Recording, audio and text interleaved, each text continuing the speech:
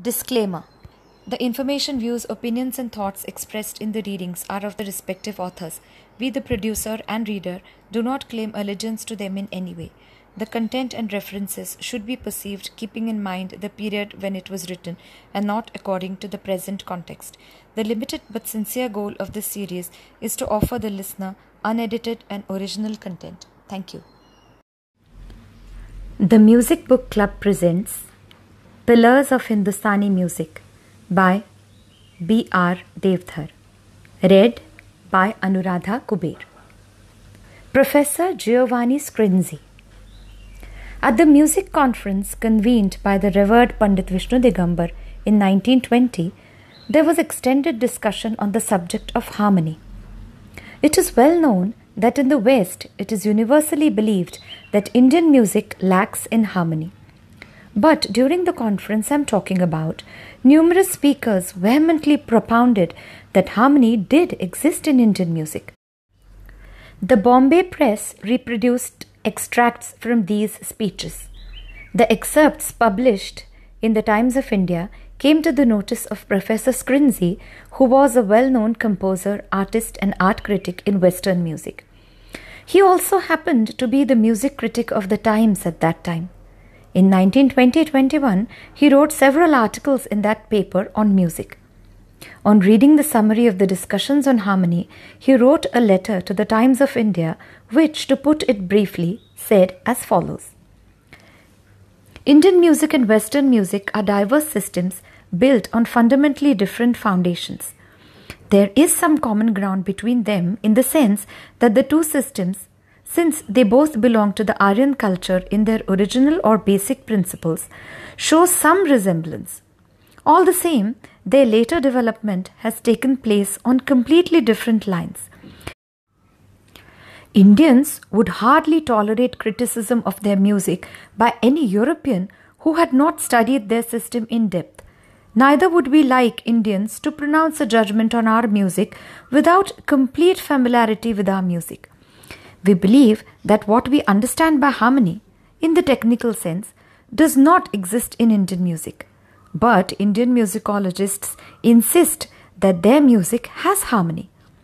There is only one way to resolve this controversial question, and it is to pick up a student of music who is well acquainted with Indian music and teach him Western music. Someone who is well versed in both the systems and has had an opportunity to compare the two can authoritatively state whether there is harmony in Indian music. It is necessary to conduct such an experiment. I would like to offer a scholarship for this purpose to Gandharva Mahavidyalaya. If that institute finds a suitable student for the purpose, I am prepared to teach him Western music. He also wrote a letter to my Guruji, Pandit Vishnu Digambar, on similar lines. Panditji was always interested in such projects.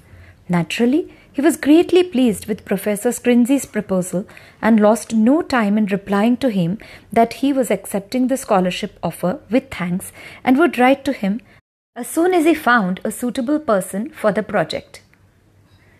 There had been whisperings at the school about this exchange of letters, but since there were many persons in our college who were superior to me in terms of maturity, learning and achievement, I had dismissed myself as a serious candidate. What is more, Panditji had other plans for me. He had already selected me as a music teacher for a high school in Vasai. I was to leave for Vasai in the next 2 or 3 days. The night before I was to leave for taking up my new job, around 10:30 p.m., Panditji sent for me. When I went over to his quarters, I found him alone in a somewhat thoughtful mood.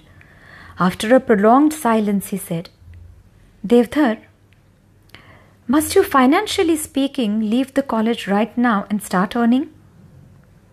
By way of reply, I said, No, sir. I have no dependents or anything like that. It is not as if I must take up a job as a matter of immediate necessity. He seemed pleased with my reply. After another longish interval of silence, he said, Deodhar, do not go on that Vasai job tomorrow. Your studies are still to be completed. A European music expert has offered a scholarship to our school and he wants to teach Western music to one of the boys. After giving a great deal of thought to the matter, I have decided to select you for the purpose. But I was not sure whether you would prefer to study further or take up a job. Your answer is completely satisfactory. Tomorrow at 5 p.m., I want you here, neatly and properly dressed. The European gentleman I told you about has agreed to visit us then, and I want to introduce you to him. Your new studies will start after that. I was overjoyed to find that I had been selected for the project, although it was beyond my wildest expectations. The next evening, Professor Scrinzi duly turned up at the school, and after a prolonged conversation between him and Panditji, I was sent for and introduced to the great man. It was decided that he would give me lessons on Tuesdays and Fridays from 6 to 7 p.m. Professor Scrinzi gave me a list of books recommended by the Trinity College of Music, London, for its curriculum. He asked me to buy the books before the next Friday. This is how my long association with Professor Scrinzi began. In India, we are used to daily lessons for every subject, and in our school too, at that time, classes were held daily. My instinct prompted me to question how much a student could possibly learn in the space of 1 or 2 hours a week, but my own experience later gave me the answer to this question. Professor Scrinzi turned up at our school precisely at 6 o'clock the following Friday, and I had a chance to look him over closely. He was 6 feet tall and proportionately broad. He had the look of a serious-minded person and seemed a stern disciplinarian. We shook hands and took our seats. His first question was, "What is your name?" As it was for the first time I was speaking to a prominent alien, I was somewhat flustered. I said my name was Balkrishna Raghunath Deodhar. To that he responded, "It is hardly practicable to call you by that enormous name. So tell me only your first name." I said, "Balkrishna." He thought it over a little and said, "I shall call you Krishna." He thus christened me Krishna, and that is how he addressed me till the very end. I was in the matriculation class at that time, but I had left school along with many other students during the non-cooperation movement of 1920. I was not used to speaking in English, to add to which there was the difficulty of following Professor Scrinzi's accent and pronunciation. Consequently, I felt greatly perturbed. A number of my colleagues at the school felt jealous of my nomination for the Western Music Project, which in turn bolstered my conceit. I began to study hard and do my homework punctiliously. Professor Scrinzi was greatly pleased that I had finished the first textbook in 2 months and gave a very complimentary report on me to Panditji. A beautiful piano was hired for me by Panditji at a rental of ₹40 per month from S. Rose and Company. In addition to the theory of music, I could now also start practicing the art. The examinations of the Trinity College of London are held at selected centres all over the world. This premier institution has prescribed beautiful series of textbooks for every syllabus from the most elementary to the most advanced stages. My training was in accordance with the same set of syllabus. Before the beginning of the actual training, I was skeptical about learning very much in just 2 hours of training per week. The very first day, Professor Scrinzi said to me, "The real work in the study of any subject, any art, has to be done by the student. The teacher is merely a guide. If you do not understand something, you are free to ask me to explain it to you 100 times. It will never upset me, but I shall not tolerate your making errors in matters which you have fully grasped." We shall start with the first textbook today. It gives elementary information about music, definitions of technical terms, and the key to the notation. Lesson number 2 and 3 are for you to read and understand. Once you have mastered the contents of the 3 lessons, you may turn to the appendix, where you will find a number of questions based on each lesson. You have to answer those questions on music sheets, on paper specially lined for writing staff notation. I shall go through your answers the next time we meet. Your homework will tell me which rules you have grasped and which you have not. I shall explain whatever you have failed to understand in those 2 lessons and also give you any supplementary information you need on the various points. You will then have to redo all the questions, and this time there must be no error. You will also have to master lesson 4 and 5 at the time.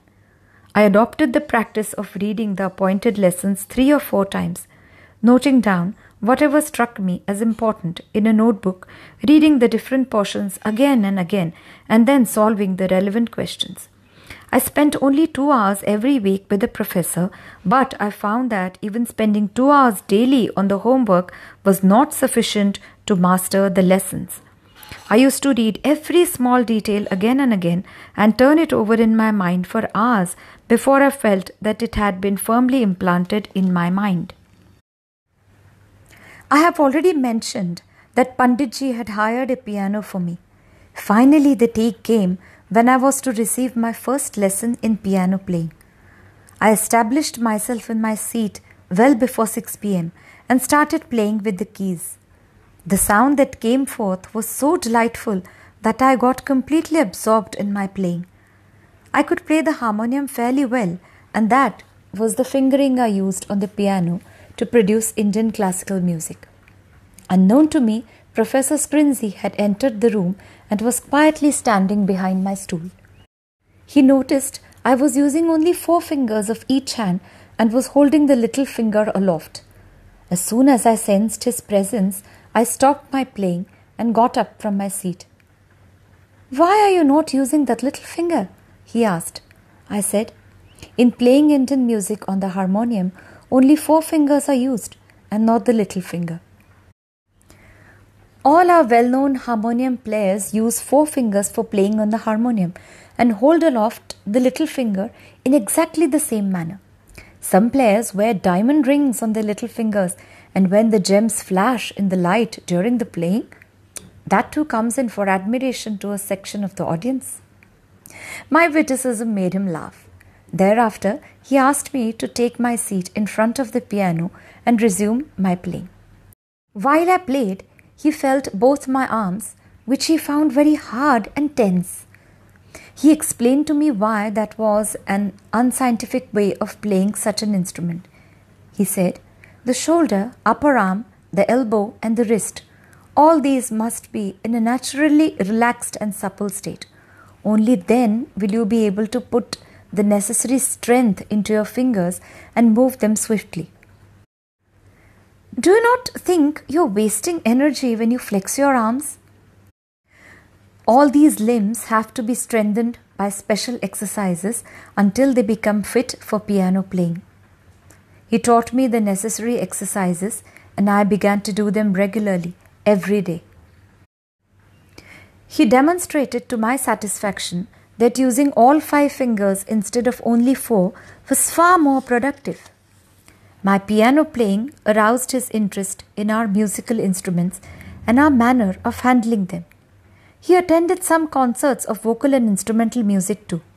The conclusion he finally reached was, "There is no doubt you have an art form of a very high quality, but your technique of handling musical instruments can stand a lot of improvement. Many of your tabla, sarangi and sitar players play with such stiff arms and hands that much of their muscular energy is inevitably wasted. Their fingers, consequently, cannot move as fast as they should. Their entire arm moves along with the fingers. Having practiced for hours on end, they succeed, it is true, in obtaining proficiency in playing their respective instruments, but the strain they have to undergo while they play is clearly reflected on their faces. The playing does not look particularly graceful. Young and educated people like you should interest themselves in these matters and find out through experimentation if this can be improved." Professor Scrinzi's semi-weekly lessons continued till 1922 when I left Gandharva Mahavidyalaya. But our relationship continued to be close even after this. Whether because I had shown excellent progress or merely because he had become fond of me, I cannot say. The semi-weekly lessons continued now at Professor Scrinzi's Nepean Sea Road residence. He allowed me to do my exercises on his piano. As appearances go, he seemed to be truculent, but he was really kind-hearted and witty. Consequently, I began to feel much more relaxed and free in his company.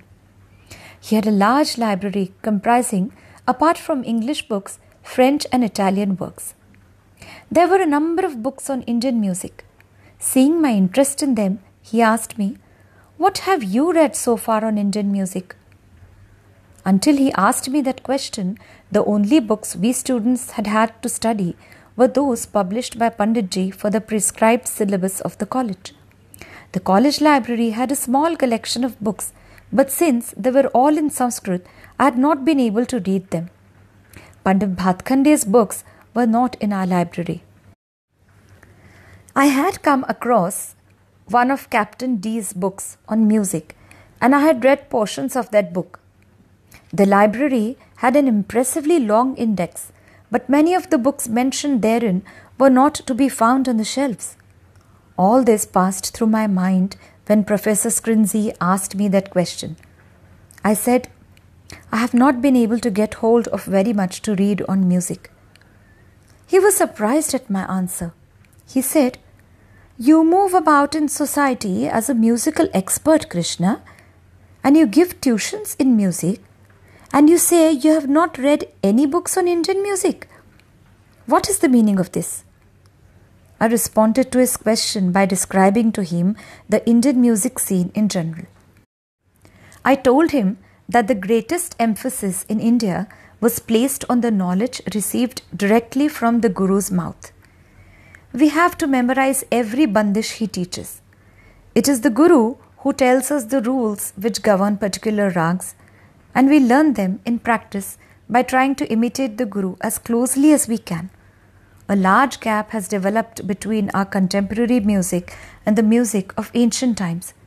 Because of all these things, our artists have no occasion to study any books.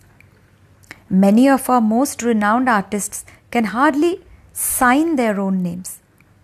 All this was new to him. Having heard me out, he said, "All that may be as you say, but you are making a comparative study of Indian and Western music. You, at any rate, must know what is said in the books." After this exchange, I began to read the books on music in his library.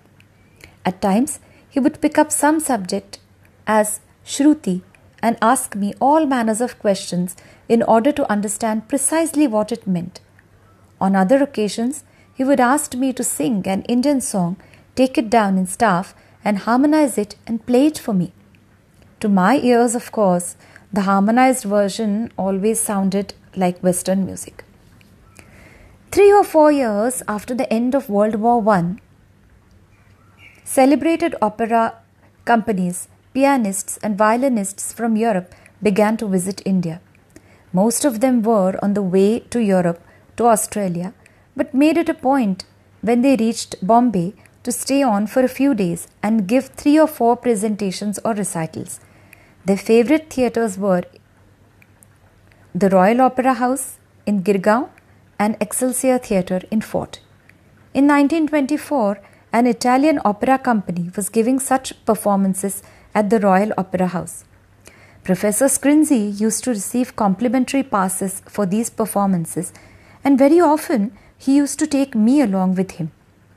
He used to tell me in advance the theme of the opera, the composer's name, and other details, and explain to me any special features of the opera we were going to see.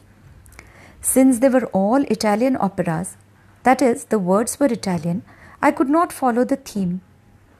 And as I knew very little about Western music, the musical numbers too made little impression on me. All my attention was centered on the orchestra. The company had an imposing bass singer who possessed a voice of such resonance, breadth and power that the entire theatre used to overflow with the sound when he sang. The volume of his voice was large enough to drown the entire 20-piece orchestra. The final note of his aria was delivered vibrato in such a manner that the whole theatre appeared to be vibrating with it. But the same voice could assume a velvety softness whenever he turned to a love song. After the end of one such performance, I said to Professor Scrinzi, "Every singer in this company has a seasoned, powerful and sweet voice. They have to use their voices continuously for 4 or 5 hours during each performance. But I don't see anyone humming or hawing or clearing his voice. Their voices never seem to tire. How do they manage all this?" Professor Scrinzi replied, "I'm glad you raised this question, Krishna. From next Sunday, I will start giving you an idea about our vocal training. Your music is completely different from ours, so everything I say may not be of much value to you, but I'm sure you will find some of the things useful." From the following Sunday, Professor Scrinzi started giving me lessons in voice training. He struck a certain key on the piano and directed me to reproduce that note. My attempt to produce a continuous note of that pitch did not satisfy him. He stood up and asked me to try again. His comment was, "Your voice sounds throaty and wooden." Following his instructions, I repeated the performance after removing my shirt. He said my breathing was all wrong and singers must learn how to breathe scientifically. He held a mirror in front of me and convinced me that I was raising my collarbones in singing. Because during inhalation, I was mainly using the uppermost portion, apex of my lungs. He called it collarbone breathing. Then he demonstrated to me the correct method of breathing. When one inhales in the prescribed manner, the breath is held in the lower, broader portion of the lungs. As the lungs fill with air, they begin to press on the rib cage and diaphragm, causing the latter to be depressed. The lower part of the thorax is thereby enlarged. The professor noticed that I did not open my mouth in the correct way. He taught me exactly how and to what extent I must open my mouth. He demonstrated how the shape of the mouth must change when one produces each vowel sound, such as A, E, I, O, and U, and how the hollow space inside the mouth must be used if the tone of each vowel is to sound musical. He also explained to me the important part played by the soft and the hard palate in voice production. The only way of learning the scientific method of breathing is to make one's natural breathing conform to that method. I could tell from my own experience that our music teachers did not pay much attention to voice culture. No one ever gives much attention to the importance of correct breathing. Every guru tells you to increase the lung capacity, but he cannot tell you how to do it. Whenever he taught, Panditji did pay attention to this matter, but his criticism was confined to and directed against superficialities such as making weird faces while singing, wild movements of the chin, nasal tone, etc. He also told us repeatedly how essential it was for a singer to have adequate lung capacity. Even our illiterate musicians were apparently aware of this. A sarangi player of my acquaintance had trained his son to be a vocal musician and had invited me to listen to him. The boy had a good voice and the father had made him learn a number of tans by heart. The boy started going through his repertoire of marathon tans, but at one point he had to break away because of shortness of breath before reaching the sum, so that he was unable to land on the sum in an orderly manner. The sarangi player there and then began to rain a barrage of blows on the boy with his bow, saying, "It would not matter if it kills you, but complete the tan, come to the sum and then die.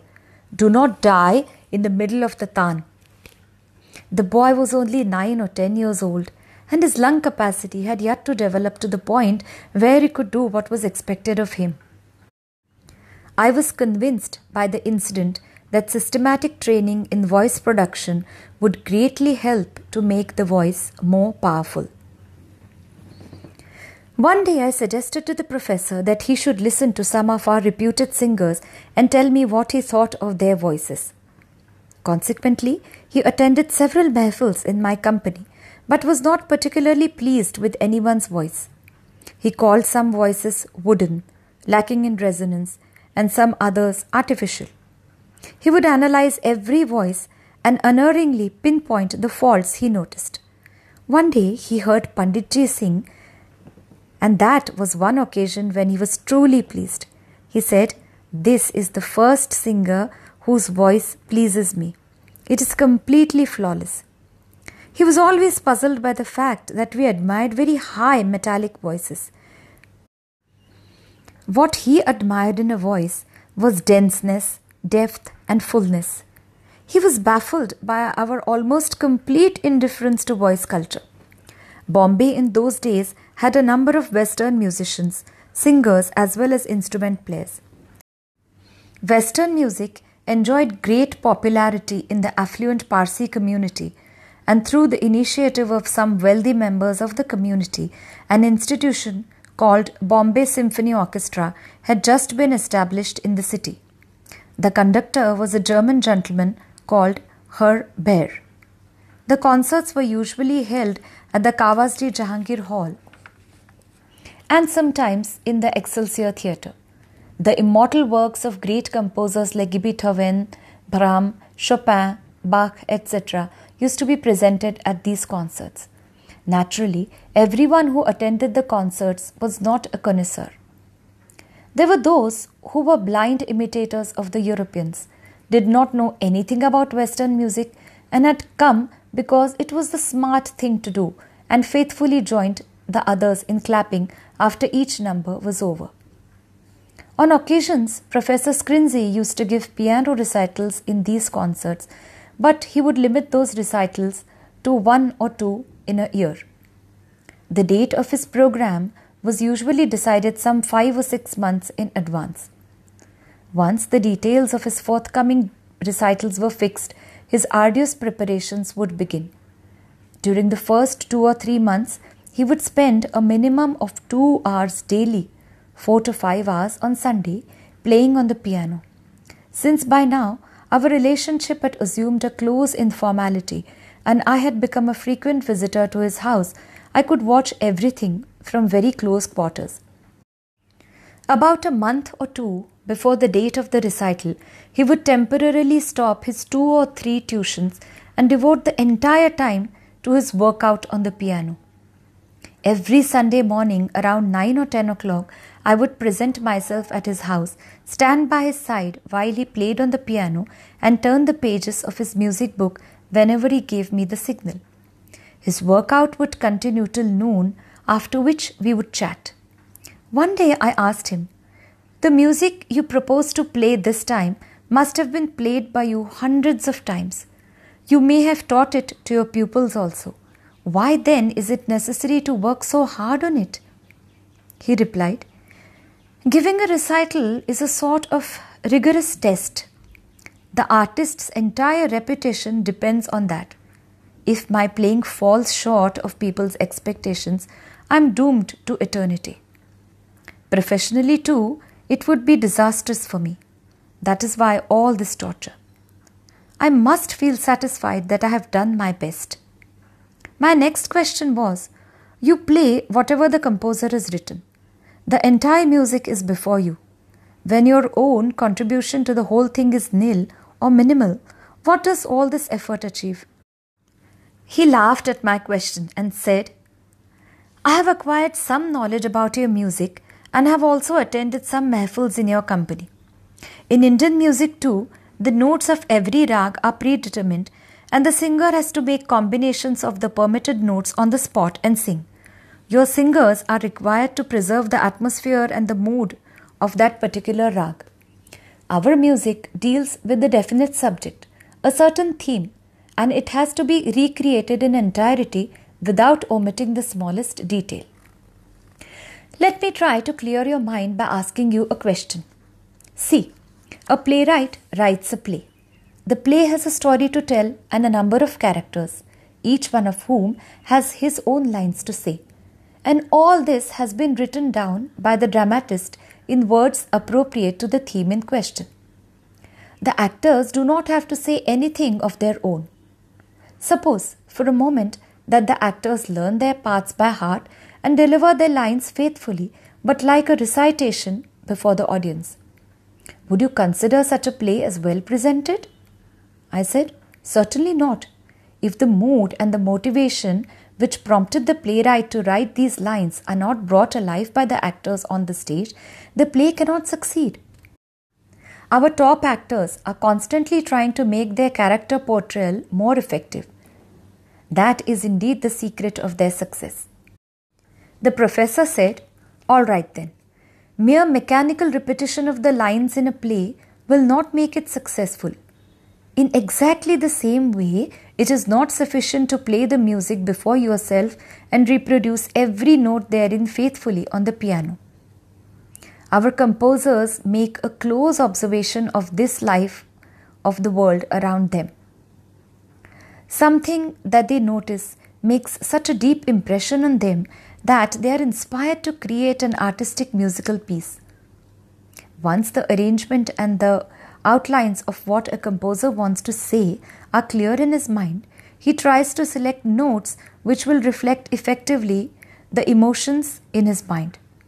External happenings like a storm at sea, torrential rains, railway accidents, or introspective themes such as the emotions of love or changing moods, any such subject can trigger the composer's inspiration.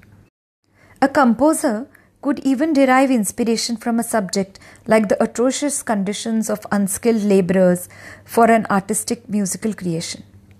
He may create the whole ugly world of laborers before him by a mere arrangement of notes. So much for the composer. We artists actually play what the composer has written and try to recreate the thoughts and emotions of that particular composer as realistically and competently as possible. Those alone who succeed in doing this enjoy renown. Thereafter, he would explain the theme, sub-themes, and finer points of the piece he happened to be working on and play selected portions for me. Having left school during the non-cooperation movement of 1921, I could not appear for the matriculation exam. I passed another barren year. I got through the first 4 examinations of Trinity College of Music, London, and the professor was preparing me for the last, higher local examination of that college. Only those who passed the matriculation stage could appear for this last examination. In order to remove this disability, I resumed my studies for the matriculation and passed it in 1923. After I had passed the matriculation examination, I began to be noticed by various prominent persons during their visit to the Gandharva Mahavidyalaya. Many of these people would invite me to their homes. Their advice invariably was that I should go up to college. Deodhar, they would say, we were glad to learn that you had become a matriculate. There are almost no educated people in your field. That is why you must now go to college and become a Bachelor of Arts. In society, as well as in the world of music, you will become a highly respected person. In the days I am talking about, among educated sections of society, even the most famous musicians were categorized as uneducated and treated with scant courtesy. Although, of course, it was perfectly respectable to go to concerts of vocal or instrumental music. I was influenced by all these considerations when I decided to become a graduate. I also called on our Guruji Pandit Vishnu Digambar and told him that I had passed the matriculation. He was delighted. I also told him about my plans to work for my BA degree and asked for his blessings. He was overjoyed to hear this. He said, Deodhar, no matter how difficult it turns out to be, do not ever give up your decision to become a graduate. I am aware that it will not be easy to continue music tuitions and also work for your degree. But you have been brought up in my discipline. You have witnessed all the struggle our college has had to face, and you know how I have overcome all these obstacles without moving an inch from my ideals. There are very few educated people in the world of music. If one of my disciples becomes a graduate, it will be a matter of personal pride for me. I give you all my blessings. But please do not take up the job of a clerk or a school teacher after graduation. Remember that I shall feel proud of you only if, as a Bachelor of Arts, you retain your interest in music and continue to work in this field. I was glad that Panditji approved my plan to do BA. Until about June 10 of 1923, I did not get an opportunity to talk these things to Professor Scrinzi at all. In the meanwhile, I applied for admission to St. Xavier's College. Just around that time, one Sunday morning, Professor Scrinzi said to me, "Krishna, you are a matriculate now, and you do not have to worry about academic studies. You must now devote at least 3 to 4 hours daily to the study of Western music. Besides that, you have to continue the study of Indian music as well. Because of your deep involvement in Indian music, it has been difficult for you to understand harmony and counterpoint, which are both fundamental to an understanding of Western music. You will therefore have to spend more time than other students on these subjects. You do not have a piano, so you may use mine for practice, but you must practice regularly and for at least 2 hours daily. I am usually out afternoons. You can use the piano then." I was flabbergasted by what he said. With much trepidation, I replied, "I have decided to join college and do my BA." The idea did not appeal to him at all. In his view, one lifetime was not enough for a person to understand a single system of music. I had taken up the study of not one, but 2 music systems. His deepest conviction was that from then on I should confine my studies to music. He was greatly annoyed with me. He told me to consider the matter from every angle and see him again after 2 days. I gave the matter a great deal of thought, but the prospect of becoming a BA was much too tempting. My mind was finally made up when I saw him again in 2 days' time. I said, "You are a European. University degrees as such do not count for much with you.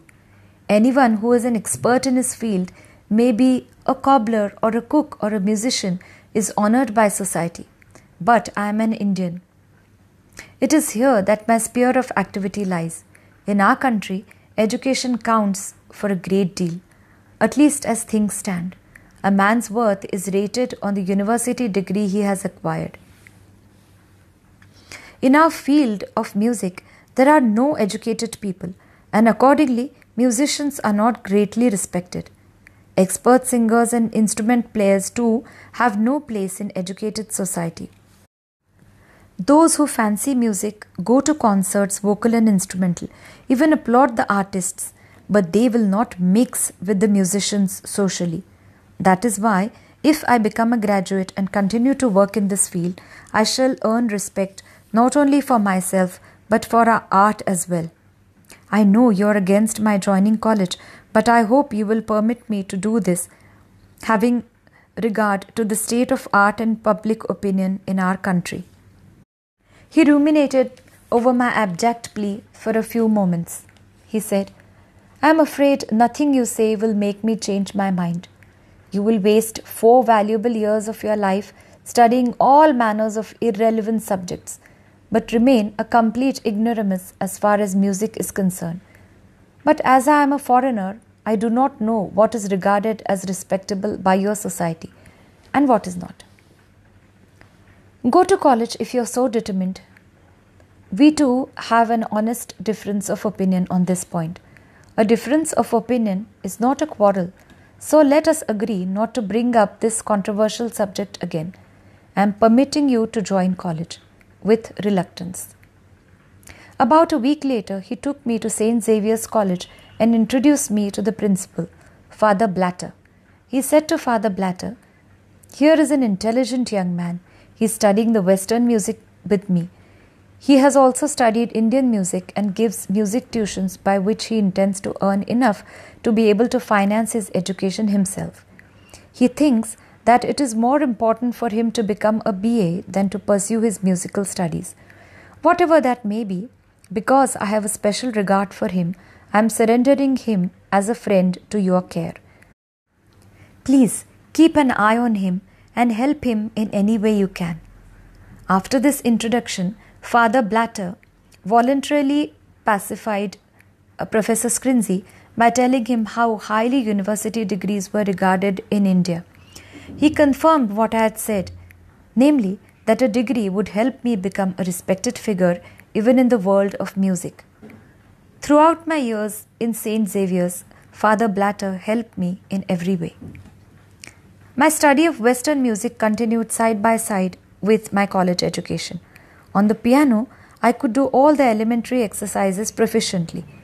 But later, when I had to play one set of notes with the left hand and another with the right, and do all this simultaneously, I began to find it difficult to move both hands smoothly at the same time.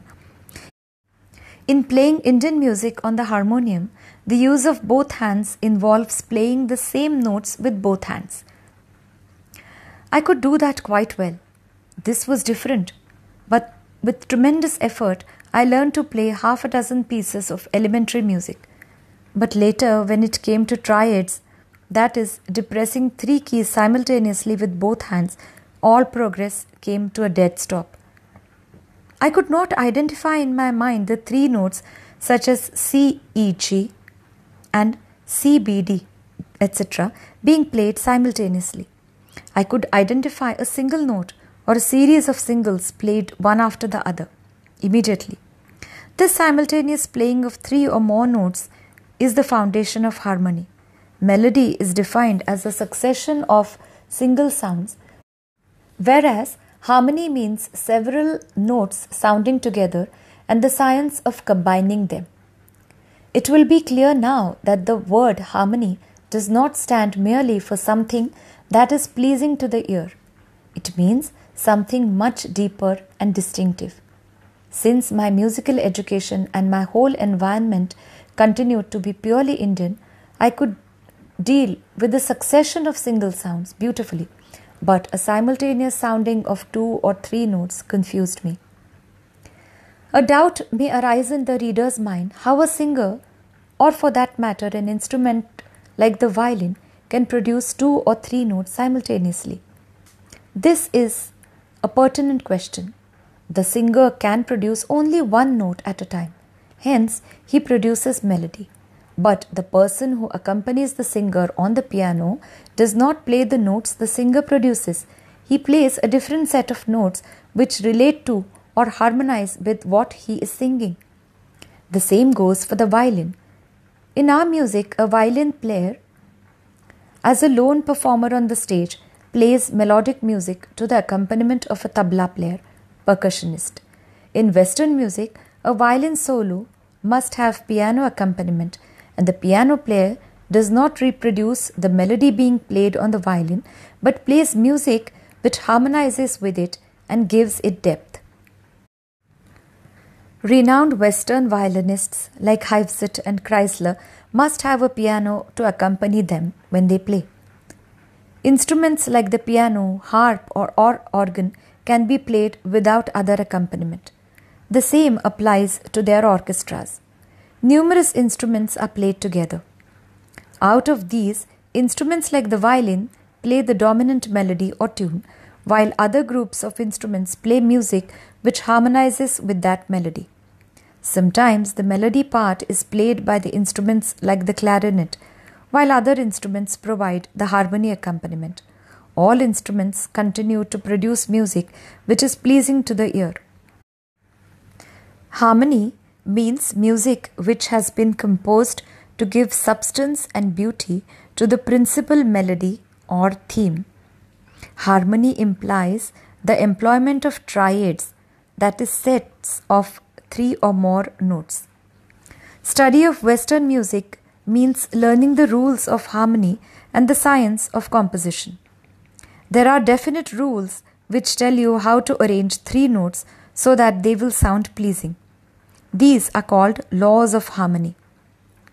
As my studies progressed, the professor started teaching me these laws. In order to find out whether I had understood the laws, he began to give me a new series of notes to harmonize every day, by way of a test. I devised a method for accomplishing this. I would first note down a triad which would go with the first note of the series, then read out the laws of harmony, and having taken into account the frequency differences between the initial note and the notes that followed, write down the triad for these notes and then harmonize the series. But I did not have the ear for the simultaneous perception of the original notes and their blending with the relevant harmony. This used to make Professor Scrinzi angry. He would say, "You're working mechanically. You don't feel the sound of notes. You write." That was true, but what could I do? I had not been trained from the beginning to hear and recognize 3 or 4 notes simultaneously. How could I now suddenly start doing what the professor wanted me to do? The path ahead proved even more difficult, and I found myself moving at a snail's pace. I felt thoroughly discouraged. I found I was making no improvement in my piano playing, and in theory too, all progress seemed to be coming to a halt. The feeling that since I was incapable of proceeding beyond a point, and that Professor Scrinzi could not take his experiment to conclusion with my participation, saddened me greatly.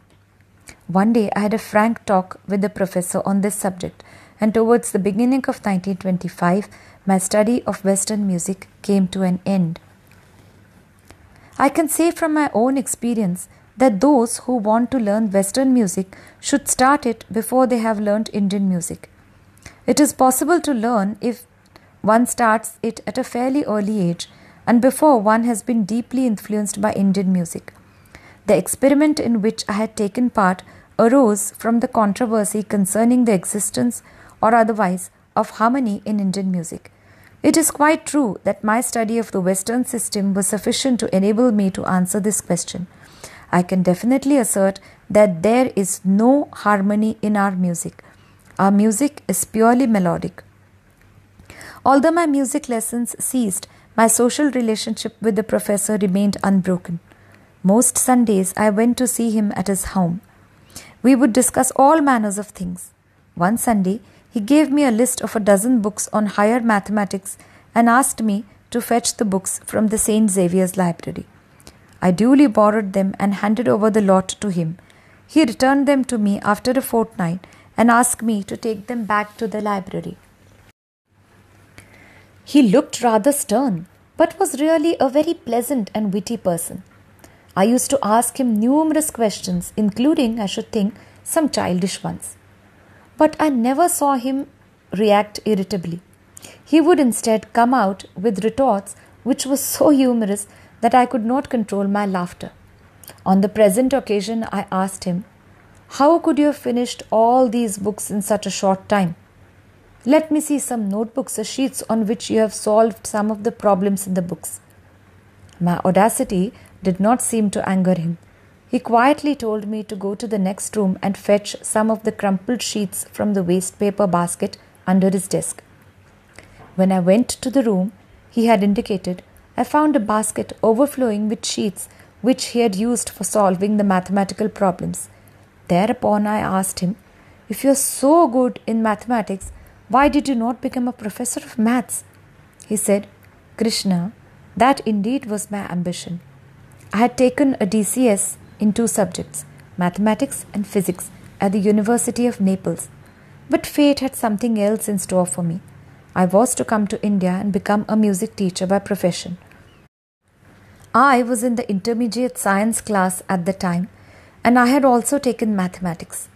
I began to take my difficulties in that subject to him at times, and he would promptly show me how to solve them. One day I was helping him to clean up and rearrange his library. Suddenly I came across 2 fat notebooks. The handwriting I saw in the notebooks was so beautiful that at first sight I thought it was printed matter. But on a closer look I was convinced that it was all handwritten. The text was Italian, but there were many numerals and mathematical formulae. Professor Scrinzi took the notebook from me and said, "If you happen to know any intelligent teacher of mathematics, I should like to be introduced to him. I love mathematics. I was engaged on some research in that subject. It is all written down here. I have kept these notebooks with me all through these years in the hope that one day I would have enough leisure to return to this work and complete it. But I am getting old now, and with my tuitions, etc., I am most unlikely to be able to do this work. But if I can explain what I am trying to do to a mathematician, he may be able to complete what I started." I questioned him often about his early life, but he always parried my questions by saying, "Krishna, there is nothing to interest you in the early life of an unfortunate person like me. You are young, you live in a different world, so please, do not press me to reveal my past to you." By now, I was in the intermediate class, but my music tuitions did not allow me to attend to my practices regularly. Moreover, I had also started my own music school.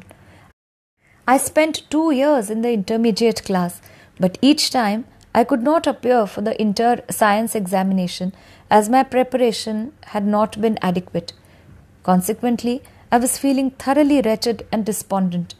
While in that state of mind, I happened to call on Professor Scrinzi one evening. He sensed my despondency and asked me what my trouble was. I said, "I am fed up with my life. It is better to commit suicide than to go on living like this." He did not say anything very much then, merely asked me to stay for dinner. After dinner, he invited me to take a walk with him. He did not start prodding the affair until we had taken our seats on a bench at Chapati. I told him about my troubles. It is difficult to earn enough for one's needs by doing music tuitions. Lucrative tuitions are rare. If one wants to try something new, it is difficult to get the public on one's side. I also find it difficult to attend college classes and practicals regularly. All in all, I am beginning to think my ambition to become a graduate will remain a dream, etc., etc. Professor Scrinzi had always opposed my plan to go to college, but once I had taken the decision, he did not say a word about it. After patiently listening to my tale of woe, he said, "Krishna, you are a Hindu, and your religion tells you that everyone reaps in this birth the fruit of whatever good or bad deeds he has done in his previous birth. Man cannot escape his karma by committing suicide. His predetermined suffering would be transferred from this birth to the next one. That is all. But one cannot escape the sufferings altogether. So, drive out all cowardly thoughts from your mind and suffer what you must in this birth. Get done with it once and for all. You are my student, so do not allow such unmanly thoughts to enter your head. You often asked me about my early life, and I avoided telling it to you each time. Today, I propose to tell you about my trials and tribulations and how I overcame them. It might show you the way." The account he gave me was as follows. Professor Scrinzi came from a place called Verona in Italy. His father belonged to a wealthy family and was the director of the town's bank. Consequently, he had a very happy childhood. Because he had, even as a child, shown interest in music, expert music teachers were appointed to teach him music. He had made very good progress in vocal and piano playing and even won several prizes. But he had no inkling in those years that he was destined to live the life of a music teacher. His parents, like any others, wanted him to become well qualified and successful in some profession. He was always at the top of his class, and after he had passed the entrance exam, he was sent up to Naples University for higher education. At the university too, he was the recipient of many scholarships and prizes and obtained a doctorate in mathematics and physics. In Italy, military training was compulsory for everyone at that time. Accordingly, after leaving university, he joined the army. Having come from an influential family, he became a commissioned officer and also started getting a salary. He must have been about 20 or 22 years old then. Life until then had been an unending bliss. Because of his family's wealth, he could indulge his smallest wish, and there was nothing lacking. On termination of his military training, he was planning to take a professor's job somewhere and engage in research. But fate had other things in store for him. Professor Scrinzi had an older brother who, like him, was highly intelligent. He was also proficient in many European languages. In the company of friends of an unsavory character, the professor's brother became a gambler. He began to visit casinos at Monte Carlo and elsewhere and ran up debts which their father was forced to repay. This led to frequent and violent quarrels between father and mother, the former a disciplinarian and the latter overindulgent towards her son. Professor Scrinzi was undergoing compulsory military training at that time. One day, there was another quarrel between the parents over the doings of the eldest son, but a quarrel so violent that the father left the house. His parting words were that he had not earned his money for his sons to squander away, and that he meant to spend whatever had remained as he pleased. Then they, that is the wife and his erring son, would realize the value of money. Shortly after this incident, the father died. The family, to their horror, discovered that, true to his word, the father had not left a single cent for them. In the meanwhile, the older son had already left his home in a huff. The mother suddenly found herself immersed in stark poverty and loneliness. She was completely nonplussed. Professor Scrinzi was not very well paid, but by cutting down his own needs to the very bone, he began to support his mother. In the meantime, the older brother's wanderings had brought him to India, where for a few days he eked out a living by giving tuitions in European languages. But after a few days, being highly intelligent, he succeeded in joining the Belgium consulate in Bombay as secretary to the council. He was in India when the news of his father's death reached him. He was well aware that he was responsible for all the disasters which had befallen his family and wanted to make amends. He wrote to his mother and younger brother and advised them to join him in India. He also sent them enough money to cover their fares. He argued in his letter that as there was now no influential person to back his younger brother, he was not likely to be able to secure a well-paid job. As there were no good musicians in India, his profound knowledge of music would enable him to earn a sufficient amount by becoming a music teacher. On termination of his military training, for want of anything better to do, Professor Scrinzi, with his mother in tow, arrived in India in 1889. Before embarking for India, he only knew Italian and French, but started teaching himself English on shipboard. Later, he became proficient in English and also wrote some poems in that language. On reaching Bombay, the family took rented accommodation in the suburbs. Conditions were pretty bad. Professor Scrinzi had no money and no friends or acquaintances. For several months, the trio had to subsist on whatever little the older brother earned. The mother was very hard-working and did all the housework. She had had a good upbringing, and among her accomplishments was one, lace-making, which now stood her in good stead. Her work had been exhibited, and she had received prizes for the excellence of her work. The word soon got around about her skill in that particular craft. A number of Parsi women started taking lessons from her in lace making, and her own finished products were soon in demand. As for Professor Scrinzi, once having decided to make a career in the field of music, he left everything else aside and concentrated on piano practice and the study of English. The whole day was spent in the pursuit of those two subjects, at least during the initial 3 or 4 months. Thereafter, he was fortunate enough to secure one music tuition. Professor Scrinzi's condition at that time is best described in his own words. I had only one reasonably good suit which I would wear when I went for my tuition. The distance to the pupil's home was 2 miles, which I had to inevitably cover on foot. During the rains, the suit got a thorough soaking and liberal splattering of mud. On returning home, I used to hand the suit over to my mother for cleaning. She used to wash away the stains at night, hang it for drying, and iron it in the morning, so I would wear it to the tuition the next afternoon.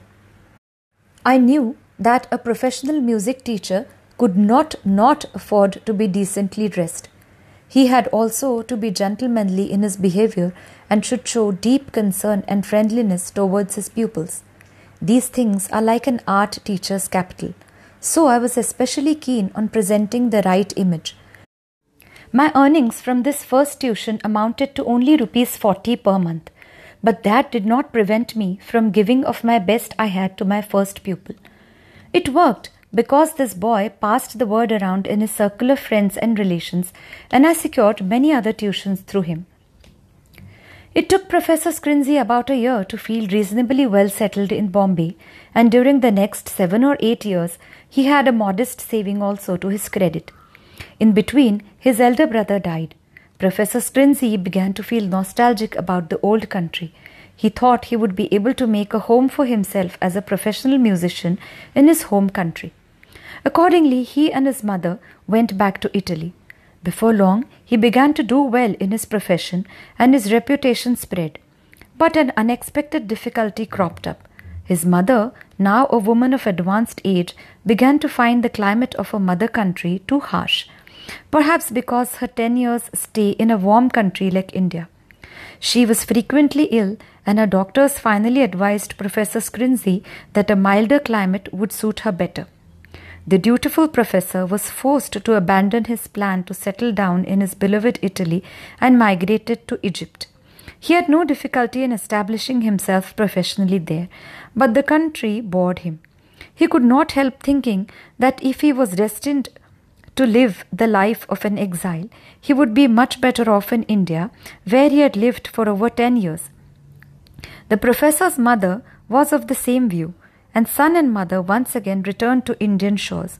Old acquaintances were renewed, and things soon began to run smoothly for them. During the second visit, he became truly famous and succeeded in getting tuitions with many wealthy Parsi families. Professor Scrinzi's mother died in early 1921. It was the freeship started in her name that I had succeeded in getting. The professor had no vices. His pupils used to give him numerous bottles of high-quality, expensive liquor, which he habitually stored in a cupboard to be opened and used at a banquet every Christmas, to which he invited all his friends. He remained a bachelor to the end. He was the acknowledged leader of the Italian community in Bombay.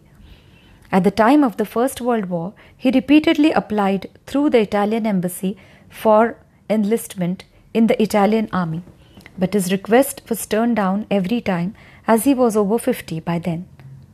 When I left for Europe in 1933, I carried with me an invitation to the World Music Conference at Florence, Italy, which he had contrived to obtain for me. The Italian consul had made the following note on my passport: Mr. Deodhar is an authorized representative of India. This proved to be most useful to me. The customs in every country, seeing the Italian consul's remark, always passed my baggage with only a cursory examination. And in Italy, seeing the note, they did not even bother to examine anything. Instead, they respectfully saluted me.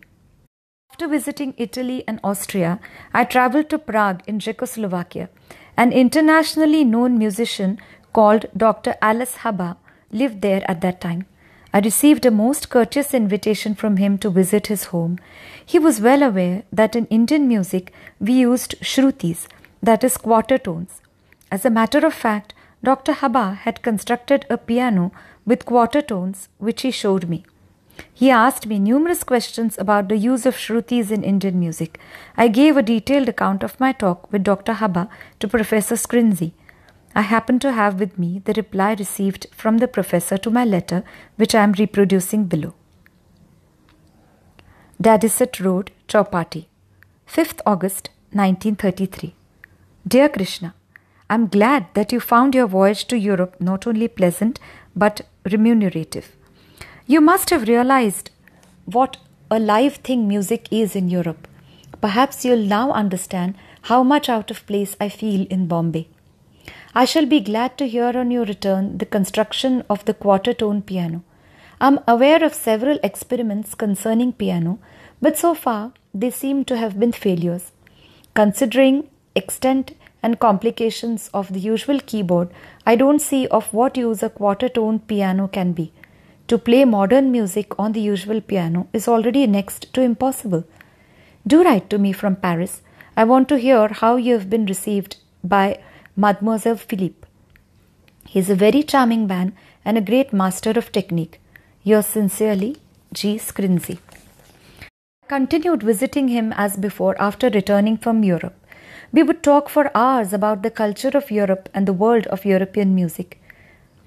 He had kidney trouble. Towards the end of May 1935, he fell ill because of the same malfunctioning organ and was removed according to his wishes to St. George's Hospital. There, on June 3rd, he died, aged probably 70. His pupils were mainly Parsi women. A few Europeans and Indian Christians also went to him to learn music. From amongst his better-known students, Mrs. Bhikaji Palamkot, one of his earliest pupils, later started a music school of her own. She was very widely known in the Parsi community. Also to be rated among his more famous pupils were the illustrious Karsetji Wadia and his two daughters. Wadia was a renowned composer and some of his works were broadcasted by BBC London. The event was well talked about in the Indian press at that time. The elder daughter, Hila, is a reputed singer and has sung in a number of music concerts of European music. The younger daughter is a highly skilled pianist who has won recognition in Europe. The Wadias belong to a very old wealthy family deeply attached to music. Professor Scrinzi also used to call regularly at the residence of Justice Koyaji of the Bombay High Court to teach music. Professor Scrinzi himself was a top quality composer. He composed a few works on the basis of Indian scales. I have heard one of these, Clouds, numerous times. Well-known European firm of music publishers, Recordi Limited, has published some of Professor Scrinzi's compositions. The Times of India paid homage to the great man by writing a special article on the occasion of his death. There must be very few who remember him today unless they happen to be his students. I, for one, can never forget him or the numerous valuable things I learnt from him. My revered teacher, Pandit Vishnu Digambar, passed away in 1931. Professor Scrinzi died in 1935 and the following year, Pandit V.N. Bhatkhande. I did not receive much musical training as such from Pandit Vishnu Digambar, but I had the good fortune to be close to him for over 4 years, during which time I picked up many useful things from him. Deep devotion to teachers, organizational ability, neatness, punctuality, idealism, industry. Panditji possessed all these qualities in ample measure. Professor Scrinzi taught me where and how to seek knowledge and how to gather information and present it systematically. Knowledge is not stored in a single individual or gharana, but as Professor Scrinzi pointed out, it must be gleaned from numerous sources, including rare books and learned persons. Once my vision was cleared in this manner, I could see for myself the importance of Pandit Bhatkhande's works and the dedicated efforts which lay behind them.